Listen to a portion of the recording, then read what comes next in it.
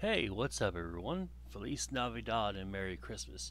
Today is going to be a different type of video. I didn't think I was going to be making something like this, but this caught my eye while I was wandering around the internet today. So let's go ahead and jump right into it, shall we? The topic of today's video is corporate plagiarism. Right here we have an example of that. We have Nordstrom x Nike uses young entrepreneur's logo. And this is the logo originally from the NTAA, a global brand corporation, versus Nordstrom x Nike. They've made the allegation that Nike has stolen their logo. So this is what what they've published so far from enews20.com. So let's go ahead and take a little read from that, shall we? Nordstrom x Nike brand has come into the news for its controversial brand logo. It's been observed that the NTAA, a global brand corporation, has accused Nordstrom x Nike for copying its logo. According to NTAA, they have been operating since 2015, and they first registered their logo into the trademark offices in the USPTO in the USA and CIPO in Canada. So, the NTA has accused Nordstrom Nike of trademark infringement by using a similar brand logo. It has been first brought to the company's attention via public through comments. Consumers identified similarities within the two logos, thus causing confusion. However, the fashion brand Nordstrom Nike, with a similar logo to that of NTA, has been affecting the popularity of NTAA on the market, and Nordstrom Nike, released in 2016, has not registered its trademark with the trademark authorities in the USA or Canada. Popular on Instagram as Nordstrom Nike, Nordstrom Rack, and Nordstrom. The band Nordstrom Nike is receiving criticism for stealing the logo idea from NTAA logo. From the NTAA logo, excuse me. On the official Instagram page of hashtag NTAA Wave, the fashion brand shares a lot of updates related to its fashion products and other accessories to share their products with their followers. And it gives us all the pertinent information. ntaawave.com, there's the link right there. All of these links will be in the description of the video, by the way. That way all of you have a good chance to go check out all their stuff and check out their message and everything that they're saying. Because so far, this is a fairly convincing plagiarism plagiarism accusation, I think, because all they do is just extend the lines a little bit more and filled it out through the squares, like boom, boom, boom, boom. This one, it has the square right here, but the lines are drawn differently, and this is sort of drawn. This is all the lines are also thicker, and everything seems to be going almost exactly like they just changed it up slightly. Uh, and I think that's really messed up, personally. I think that really just speaks to the lackadaisical attitude and demeanor of the graphic design department. And quite frankly, if this is the kind of quality that we can come to expect from Nordstrom Nike, I can see why the people would probably want to avoid that like the plague, quite frankly, because you're going to pay 80 to 100 bucks for this. This is garbage. They can do way better. Personally, I think the worst thing about this whole thing with Nike and their possible copyright infringement or plagiarism, is that this wasn't even the first time. Earlier this year, uh, Kawhi Leonard, an NBA basketball player, he filed a lawsuit alleging that Nike stole his design for this. This is the claw, and apparently Nike has done a little swoosh thing where this should be, or whatever the hell it's supposed to be called, and they're alleging that this uh, is copyright infringement also. Let's go ahead and read this article I got from Bloomberg Law. All of these articles will be linked in the description, so you can go check them out yourself. But let me just go ahead and read the first couple of paragraphs. NBA star Kawhi Leonard's lawsuit asking a court to invalidate Nike Incorporated's copyright on a logo that he said created highlights interlocking legal questions that can arise in such intellectual property fights. Which basically means what that means is that he says he has this first, and he's file the right copyright claims in the right countries or states or whatever have you. But apparently he's saying that, or apparently he's saying that Nike took his logo and now it's being associated with Nike rather than his brand. So let's go ahead and continue. Leonard, the Toronto Raptors forward, claims Nike stole a trademark logo that he designed around his hand initials and jersey number and fraudulently registered it with the U.S. Copyright Office. He asked the U.S. District Court for the District of Southern California to rule he owns the claw logo and that Nike defrauded the agency. The case will hinge on the language in Leonard's expired contract with Nike. Attorney Jeffrey Jacobson of the Jacobson firm PC, who represents professional athletes on intellectual property issues, said.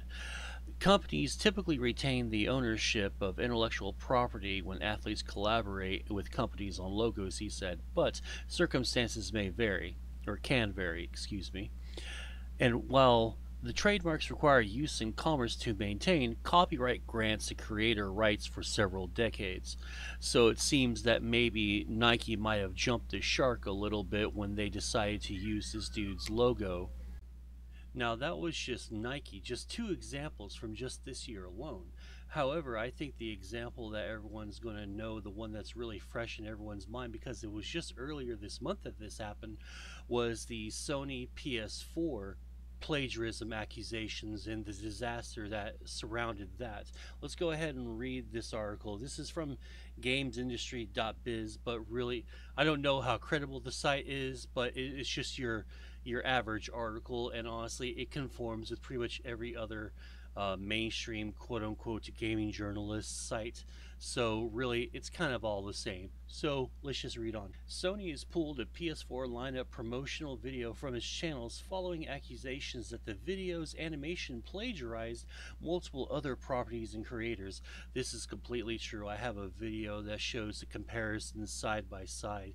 It's actually mind-blowing, and it's actually kind of crazy that these people honestly thought that they would get away with all of this. It really is the arrogance of some of these people. But anyway, though the video has since been taken down, a backup not uploaded by Sony can still be viewed on YouTube. Additionally, animation website Katsuka has tweeted a side-by-side comparison of the original video and the animations it appears to copy.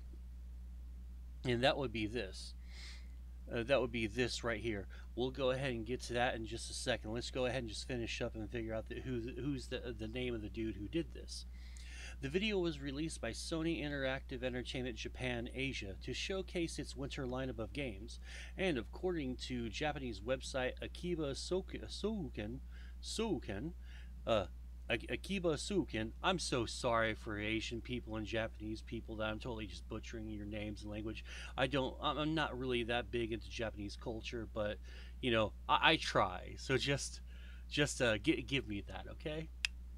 Anyway, the video was released by Sony Interactive Entertainment Japan Asia to showcase its winter lineup of games, and, according to Japanese website Akiba Souken, is the work of animation director Kevin Bao. The production company behind the video, Ealan Animation, issued the following statement on Twitter this evening, cutting ties with Bao. We had no knowledge that the work produced by Kevin Bao was plagiarized. We have ceased with immediate effect any representation of Kevin Bao's work and have contacted Kevin for a response. GamesIndustry.biz has reached out to Sony for comment. So far, I'm assuming that there was nothing. And then you have the comments down here. It's not just copying animation styles. If you do a frame-by-frame comparison, they are direct frame-by-frame traces of the source material. Even the most tenuous of uncredited homages excuses is off the table here. And this is absolutely true. And we might as well just go ahead and just watch the video right here, right now, because it is pretty bad how absolutely blatant this infringement really is. It borders on mean-spirited, I would think. Anyway, let's go ahead and shrink me down to size down here so you guys can watch with better clarity. In fact, let me go ahead and just nuke me completely. And this starts right now with Steven Universe. So let's go ahead and check it out. I mean, my God, like the part right there where the character swings on this part right here, and this is just the world. This is really the meme of, hey, I don't mind you. Can I copy off your homework? It's like, that's cool, bro. Just change it up a little bit so it doesn't look completely like mine. This is exactly uh, that in spades, and it's really just absolutely disgusting that this is allowed to happen. Let's go ahead and watch it a little bit. This is from FLCL. That was kind of really quick, so let's go ahead and just watch that one more time. Check this out. Completely 100% just like Fooly Cooley. That's absolutely insane. Then there's this right here. Almost exactly.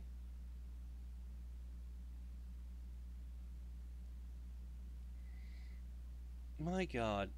And this goes on and on and on. This is another Goblin's reference right here. The drip.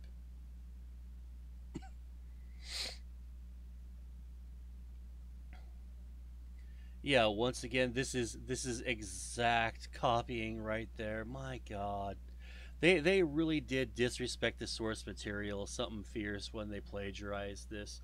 I can't believe that this got so far down the rabbit hole at Sony that no one honestly at the company noticed this at all, since it's in Japan, and so you figure that anime and animation would be in their wheelhouse. I'm sure that there's plenty of cubicles that are just decorated with anime and manga figurines and manga books and stuff like that, right? Anyway, this is a real problem that's facing the industry right here and now, and it doesn't look like it's going to go away.